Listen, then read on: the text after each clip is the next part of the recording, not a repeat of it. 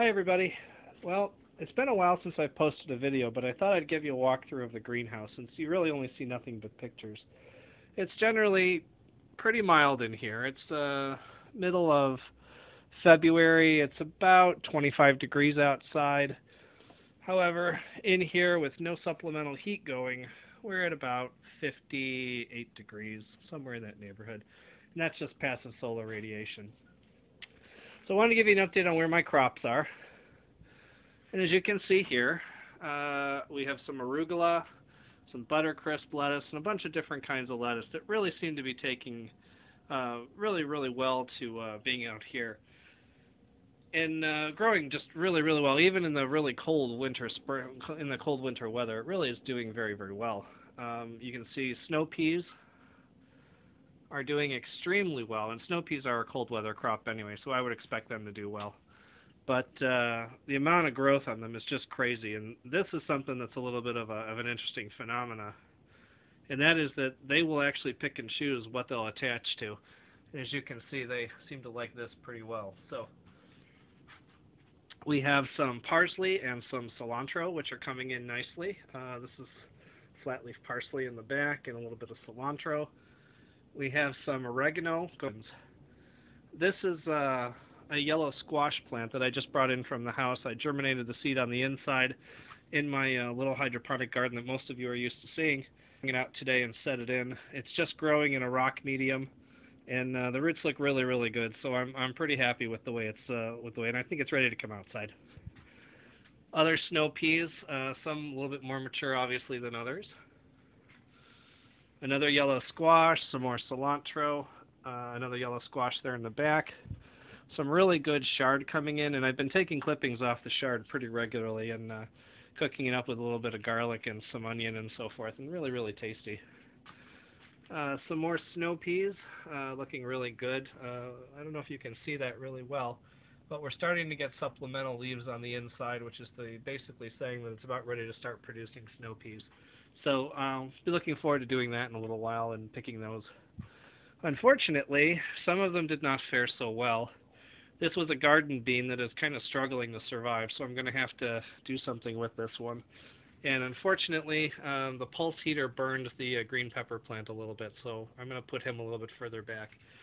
I've started some other little supplemental herbs, which are thyme and chives, and these are things that need warmer weather, so I'm going to probably have to end up letting them grow a little bit slowly until such time as they're ready to grow and the weather warms up. And the strawberries, which are for the most part dormant right now. They do keep their greenery, and they do have a really good root system. You can see the mass of roots there. But come the warmer weather, when these are actually detected it's okay to grow, these are going to sprout out like crazy. A couple of pepper seedlings. Again, not a warm weather crop. These are not doing very well. They're kind of slow and they're kind of weak. I may just end up regerminating some new seeds inside and bringing them out when they're ready. I've got some beets that are going. Beets are kind of a finicky plant. They generally take pretty well, but they need a lot of room. So these are just to get them started, and then I'm going to move them over into the perlite beds and let them grow to their full size there. We've got some salad greens, some spring greens, which are coming along pretty nicely. Got some basil, and I like basil a lot, so I usually grow 5 or 6 plants at a time. So we use it a lot because I like to make pesto. And onions. Now these are all red pearl onions, and I am using them for salads and soups. So I don't want big gigantic onions, and I don't want to chop up the pearls. But you can see what an interesting factoid about them is that when you cut them, they will immediately start to regenerate, which is kind of nice. So you can continue to use the same onion over and over again. And I didn't know that, but I had watched a YouTube video on it. Some other hydroponic grower has been using the same onions over and over again, and they've just let them just keep cutting them off and cutting them off and cutting them off. And that's what I intend to do with these. But the growth is really good, even despite the fact that we're still in the middle of winter here in Chicago, and it is cold outside. So I've got some other plants in here.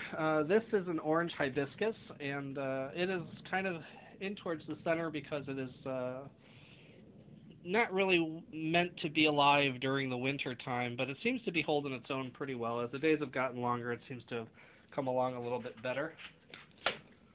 I've got some Indian ginger here, which is really kind of a flowering plant.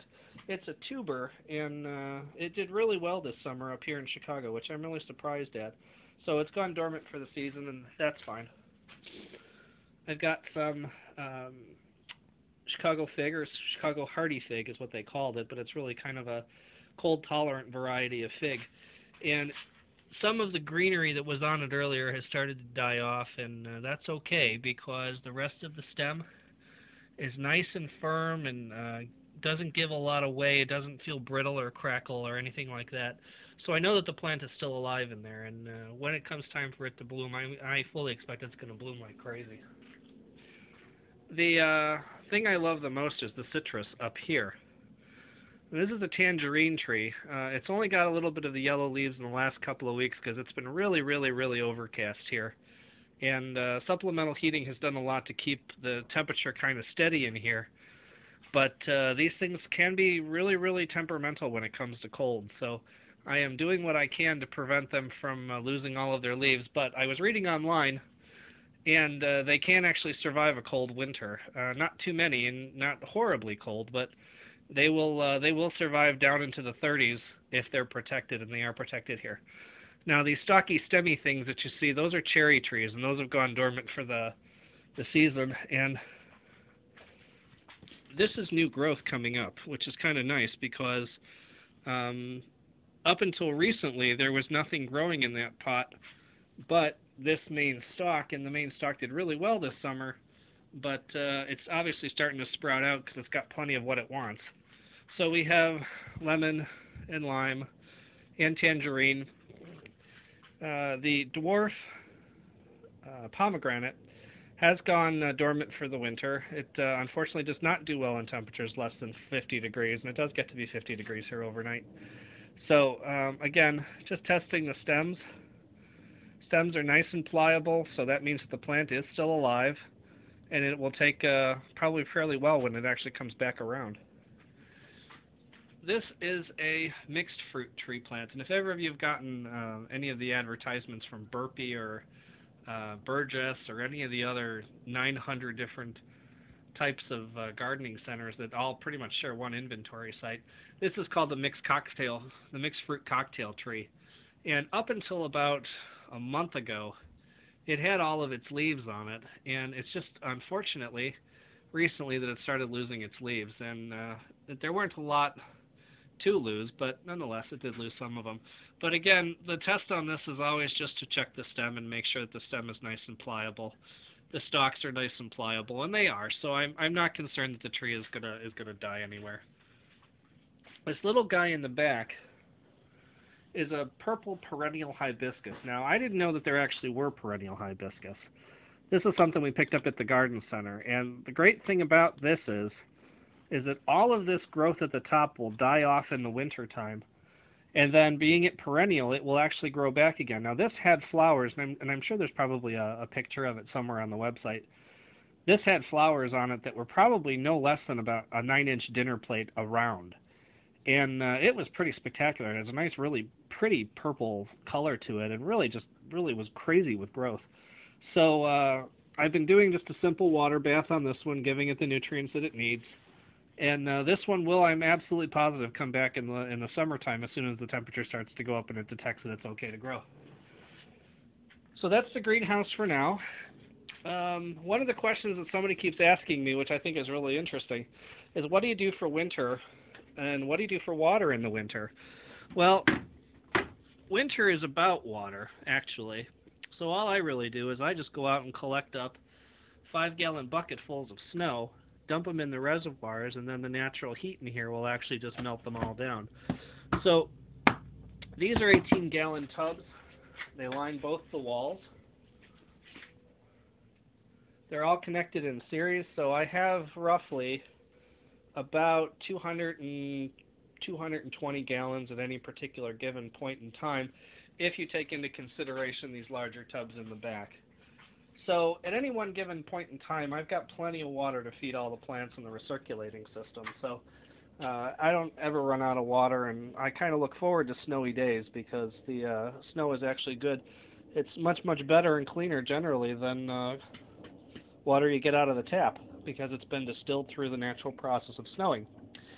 So that's a greenhouse update for now. Any questions or comments, leave them on my Facebook page. Thanks very much. Bye.